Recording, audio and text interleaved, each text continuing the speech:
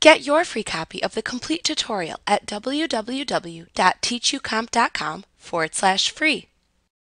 To manage your calendar privacy settings, open the Settings window and click the Privacy button in the middle of the screen to display the privacy settings.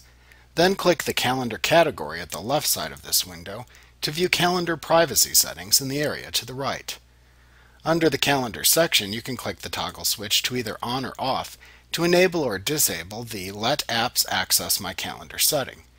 If enabled, you can click the toggle switch to either on or off next to each app listed within the Choose Apps That Can Access Calendar section to enable or disable the usage of your calendar for each app. Like what you see? Pick up your free copy of the complete tutorial at www.teachucomp.com/free.